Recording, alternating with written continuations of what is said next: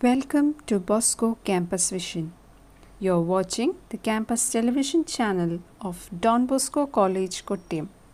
This lecture is on the prescribed syllabus of 3rd semester MA English Literature and Language. Paper is Linguistics and Structure of English Language.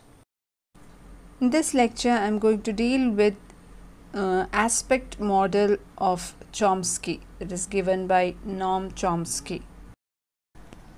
Noam Chomsky, one of the most famous linguists of the 20th century, based his linguistic works on certain philosophical doctrines.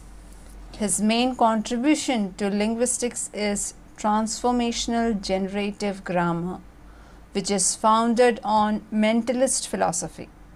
He opposes the behaviorist psychology in favor of innatism for explaining the acquisition of language. He claims that it becomes possible for a human child to learn a language for the linguistic faculty with which the child is born, and that the use of language for an adult is mostly a mental exercise.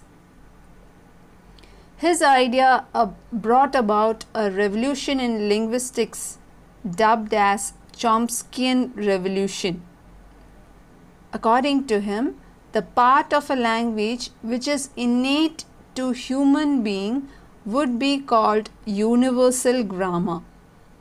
His philosophy holds a strong propensity to rationalism in search of a cognitive foundation.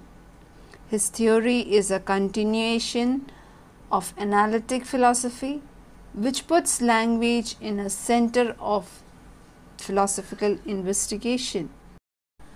Aspects of the Theory of Syntax is a book on linguistics written by Noam Chomsky in the year 1965.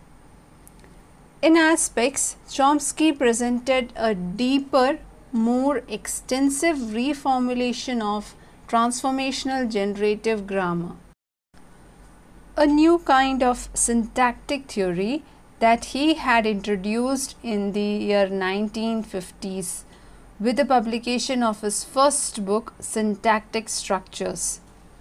It is widely considered to be the foundational document and a proper book-length articulation of Chomskyan theoretical framework of linguistics. It presented Chomsky's epistemological assumptions with a view to establishing linguistic theory making as a formal, that is, based on the manipulation of symbols and rules,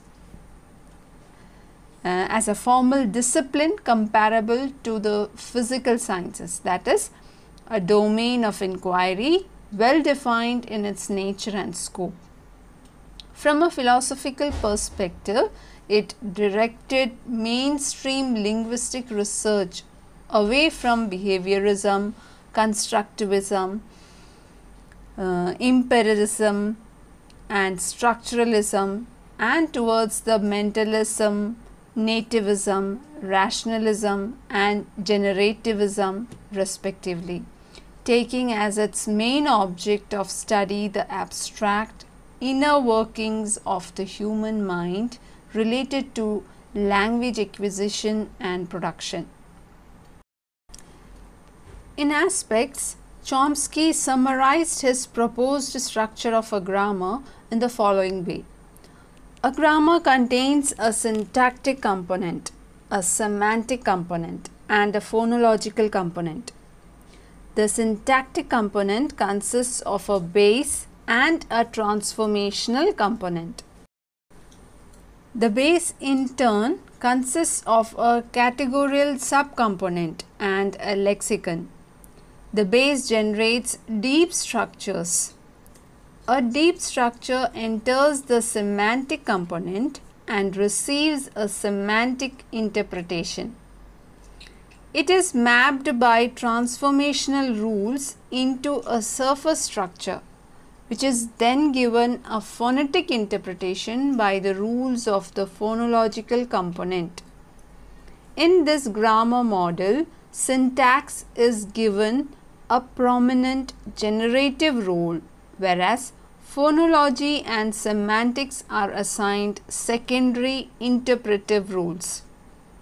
This theory of grammar would later come to be known as the standard theory, in short ST. The base subcomponent. The base in the syntactic component functions as follows. In the first step, a simple set of phrase structure rules generate tree diagrams, sometimes called phrase markers, consisting of nodes and branches, but with empty terminal nodes. These are called pre-lexical structures. In the second step, the empty terminal nodes are filled with complex symbols consisting of morphemes accompanied by syntactic and semantic features supplied from the lexicon via lexical insertion rules. The resulting tree diagram is called a deep structure. Do the given exercise and submit on time. Thank you.